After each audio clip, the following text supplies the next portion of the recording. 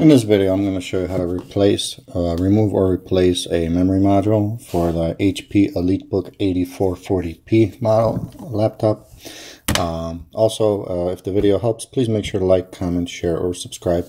Also, you can pause the video if I'm going this too fast, so you can pause the video to complete the steps.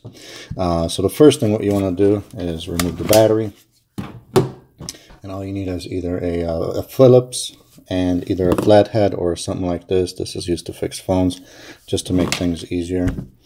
You're gonna right here is your first memory module, so you're just gonna unscrew this here. The reason why I like to use this is it just makes it so much easier to remove the cover. And right here is the first memory module.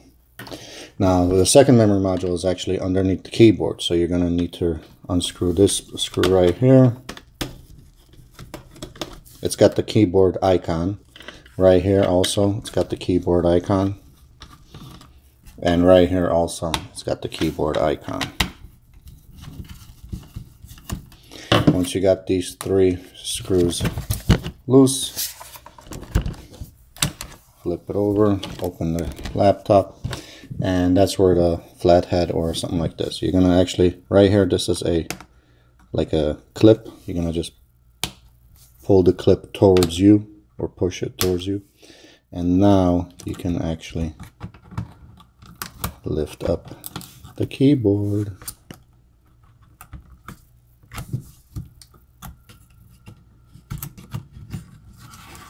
There we go. Alright, so now right here you got all your cables for the keyboard, so you can either undo the cables or simply move the keyboard out of the way. And right here is your second memory module. So I just open here. So you push this apart here and here, it'll release it. And then to put everything back in here, push down. Make sure the cables aren't pinched and connected. Just push in here, and then right here to make sure to flip up. You can use your fingers. So you got your first module in.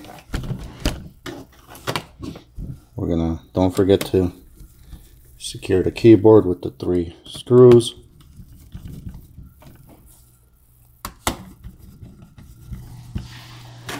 Your second memory module goes in right here like so.